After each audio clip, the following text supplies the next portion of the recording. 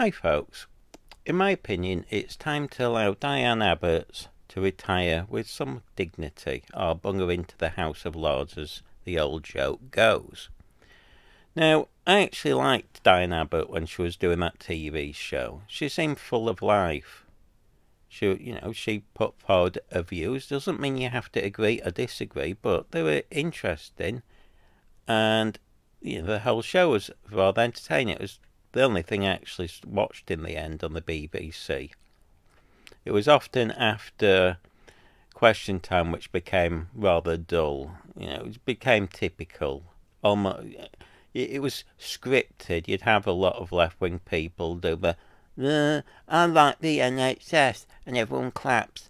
Oh, it's my religion is the NHS. Clap, clap, clap, clap. And they're really dull, and most of the people are as dull as dishwater. Actually, I went on the show once years ago, but I sat at the back and I had no question really. It'd have been, well, I did. It was rubbish. It'd have made myself look foolish if I'd been asked it. Fortunately, I wasn't. Anyway, on this show, that was after, if I remember, it was after Question Time. I think I'm correct in that. Or was it? Am I wrong on that? I forget. So long ago.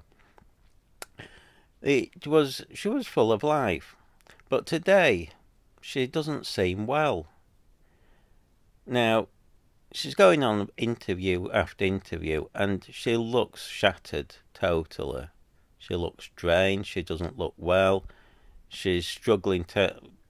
Maybe some interviews she's doing well, but a lot of interviews that are played back, she's stumbling along, giving very strange answers, almost slurring her words. Now, I believe that one report is that she may have diabetes, and that's the explanation. But regardless of what it is, I'd argue she's definitely not the lady she was, and she doesn't seem fair on her to have her humiliate herself in this way. Now, unfortunately, I think, and the impression I get is, from a viewer, from an outsider, is that the Labour, or the left, use her. They use her. They drag her around like a pet. They say, look at this lady, she's our first black MP, marvellous. And that's my feeling why they keep her, as a pet, just to display, to show how diverse they are with their MPs. They do this with a lot of the MPs they put forward. It's rather insulting towards the vote, I'd say, to think that you are only going to vote for somebody because if they're of a certain ethnic group or whatever. It's rather meaningless, because in reality, a black lady can represent me just as well as a white male can represent someone black, the black community, as it were. I have no interest if somebody's rich or poor. Somebody can be posh as anything, and I feel they can represent me. It's irrelevant. I know that Labour or the left often tend to tell us or inform us that we should only be voting for people who look the same as us. And they sort of have this sort of strange but tale. They'll tell us that someone posh isn't good, should not be an MP to represent people because they are distant from themselves. And by the way, I've not bothered if somebody is distant, because sometimes that means they have an outsider's look. They are sort of not, they're disconnected, and sometimes I think that can be helpful. People who aren't connected to too much. Sometimes when you're too close to something, you don't see the picture. If you look at, if you go and look out your window, you're only going to see a small section of land. You might see your garden. Well, if you look on Google Maps, you're going to see the whole of England if you wanted, if you see what I mean. You see a better picture sometimes when you're not so close. But yes, I think it's disgraceful, to be honest, the way Labour, to me, Labour are racist and sexist in the way that they treat her. It feels like that. They just, I always get, whenever I see anybody promoted as an MP, or even a councillor, and they mention the colour of the skin or the sexuality or whatever, where they say, oh, I'm disabled, oh, I'm black, oh, I'm female, and, you know, as that is the thing we're supposed to vote for them on. That's appalling. That's one of the most disgusting things going. You shouldn't ever vote somebody because of the colour of their skin or the what sex they are, where the background is, if they're rich, poor, posh, whatever, disabled, gay, lesbian, it doesn't matter. You shouldn't ever have to. That shouldn't be a method you go, you know, is used to get people's votes. And if you vote for somebody like that, on the basis of that, if that's the only reason you vote for somebody because somebody's black or they're white or they're male or they're female or they're gay or lesbian or bi or whatever or disabled, and that's the only reason, or even a single reason, even if it's the tiniest of reasons, then in reality I'd argue you're a bit thick and stupid, because you're not voting for the person. And it, in many ways, makes you a racist, because you're clearly seeing people as a colour, not as a person.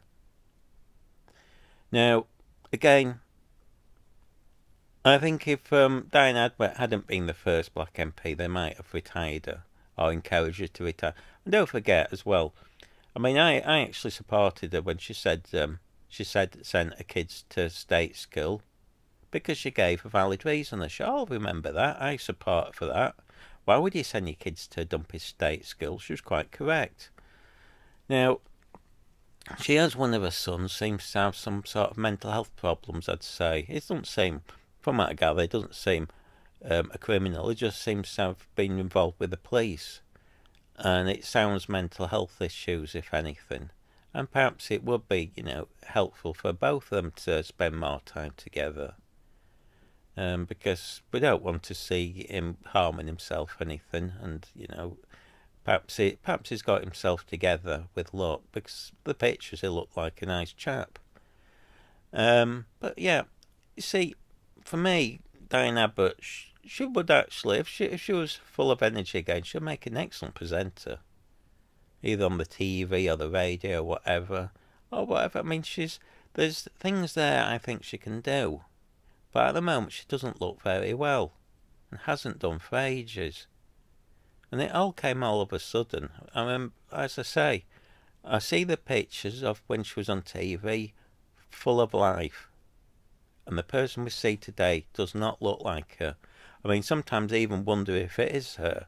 She's changed so much. I'm saying this because she's still being used by people, in my opinion, as a pet, especially by people on the left. They just it's sickening. It makes me feel disgusted towards these people, the way they treat her, dragging her around, using her. Nah. Anyway, I'll leave it there because I think. Oh, sorry, the dogs are in the background. I'll leave it there. No doubt, I don't know. Well, as I said, I don't know. I'm not here to debate if she's a good MP or not, because I think all of them are pretty useless anyway. And it's only if she's your MP, it's for you to decide. It's not for me to decide. She might be an excellent MP, she might not be. As I say, most MPs, in my opinion, just do no more than have nice meetings, pretend they're busy, and do lots of photo ops. And again, I'd question, you know, I'm always interested in what they don't say often. As I say, with this online safety bill, the silence from them is almost deafening. They'll rabbit on nonsense, really. You know, I'm always amused how they'll just, rather than talk about things that are important to you and me, they'll drivel on about whatever the latest trend is. So if the football's on, especially, you know, they'll pretend they're interested. They'll pretend they're interested in women's football, which no one is.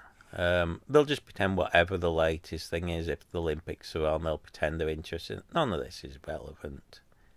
If I was MP, I'd say it's all boring, and just, you know, because I think It doesn't feel genuine. Maybe some do like the football and stuff, but it feels fairly fake to me. I mean, I'm not interested in football. I can't stand it.